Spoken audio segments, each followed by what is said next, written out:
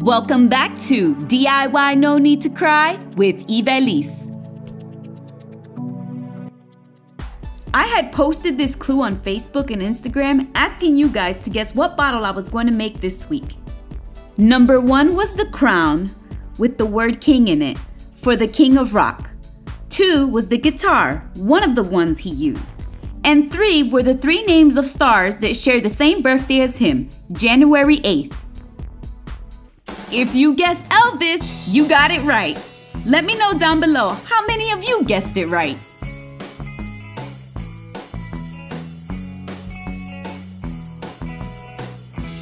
Elvis Presley DIY bottle, Aloha Jumpsuit inspired, requested, Upcycle. Quick reminders to please turn on your notification bells to get notified whenever I upload a video.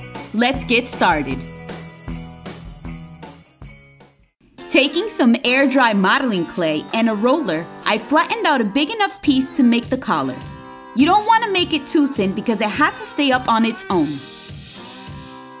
Using a ruler, not for measuring but for straight lines, and the back side of an X-Acto knife, I cut a rectangular piece out.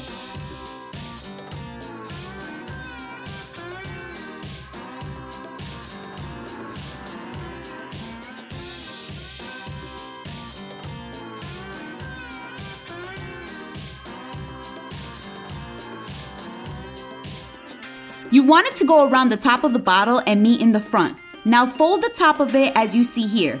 Do not make a crease. I know you see the bottle's already painted, but that was a mistake on my part. You want to do this with the bottle clear. You'll see what I mean later on. Now you want to start securing it to the bottle.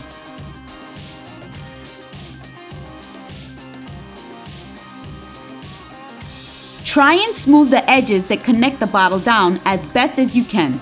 Let it completely dry before the next step.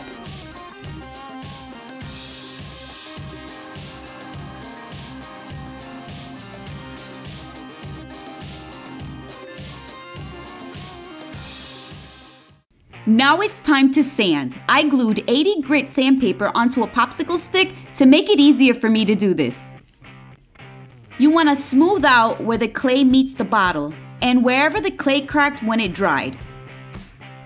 This is where I realized it was a mistake to paint the bottle first, as the paint gets ruined when you sand. And no, you just can't repaint it because it won't come out even. It leaves a noticeable mark. Make sure to get those edges nice and smooth, but don't over sand. Oh, and make sure to wear a mask or something to cover yourself from breathing in the dust. Very important. Dust the bottle off really well and now paint the whole thing, including the collar, with white matte acrylic paint and a Pouncer brush. I also used the brush for the hard to reach areas. Let that dry and give it as many coats as needed to get the desired look.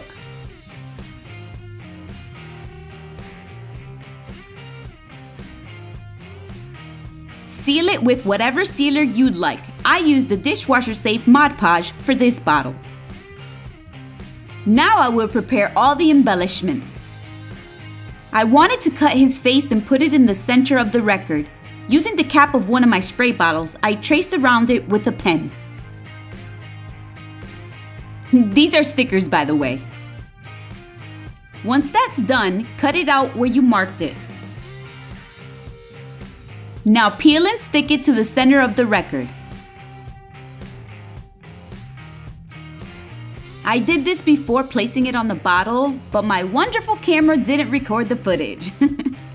I used a thin brush and gold glitter glue to outline all the gold lines on the record. This is what it looks like when you're done. Let that dry. Next is the eagle. I printed the eagle out at 70% size and cut it out. And the last thing to prepare is the stars and oval embellishments that will go all over the bottle. Take some painter's tape and stick it to itself with the sticky side up. Place it onto the table and start sticking the stars to it. Using gold metallic paint and a tiny Pouncer brush, I painted all the stars. Do the same thing to the flatback oval gems. After After they are dry, I gave them 2 coats of the gold glitter glue to match the rest of the bottle. Peel and stick the record onto the front of the bottle. I decided I wanted to add some more paint to the bottle. Using gold metallic paint and a Pouncer brush, I painted the edge of the collar all the way around, the rim, and the bottom of the bottle. Once that dried, I added the gold glitter glue to all 3, the rim, collar, and bottom of the bottle. Let that dry. Grabbing the eagle cutout and some painter's tape, I positioned the eagle where I wanted it and placed tiny pieces of tape to hold it in place. Do not press the tape on the bottle hard, just enough to hold the piece in place. Taking 3mm gold flatback half pearls, Mod Podge, and a thin brush, I outlined the whole eagle. Do not, I repeat, do not get any glue on the paper. If you do, stop and clean it off. You don't want the paper to stick to the bottle. You are just using it as a guide. Right here, I decided I didn't want the claws as they didn't fit, so I folded them and continued all the way around until it was completely outlined. Using 4mm rhinestones in the colors deep red and blue, 3mm gold flatback half pearls, and 10x5mm oval gems, some Mod Podge, and a thin brush, I filled the eagle in. I used the picture as a reference, but I took my own creative liberties. It's not meant to look exact, just enough to get the idea. I decided to add 6mm rhinestones in the colors deep red and blue as well. I created the tiny wings on the collar using 3mm flatback gold pearls, 2mm rhinestones in the colors deep red and blue, Mod Podge, and a thin brush. Using the same 3mm flatback gold pearls, I outlined the bottom of the bottle.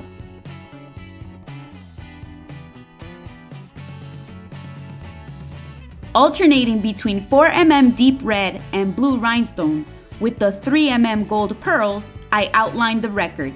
So blue, gold, red, gold, so on and so forth. Lastly, if you're not completely beat after that, add all the stars and 3mm gold pearls to the collar and all over the rest of the bottle.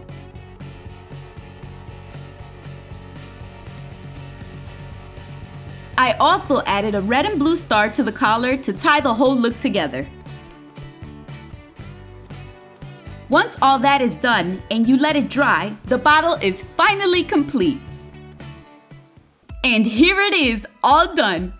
I don't think I have to tell you how time-consuming this bottle was to make, but man am I glad I took the time because I absolutely love the way this one came out. I have to say, this is now one of my favorites. Thank you for requesting this one. As I said at the beginning of the video, I made this based off of the jumpsuit that he wore at his Aloha shows, hence why people call it the Aloha Jumpsuit. But the original name was 1973 American Eagle. I believe there were 2 versions of this suit made. I always do some research before designing a bottle to see what jumps out at me, and when I saw this jumpsuit, well, you already know. That is all the inspiration I needed. I wish you guys could see it in natural light because as always, the camera is not doing it any justice. Anyways, I hope this DIY inspired you and gave you ideas for your crafts. Let me know what you thought about it and don't forget to thumbs up the video if you liked it.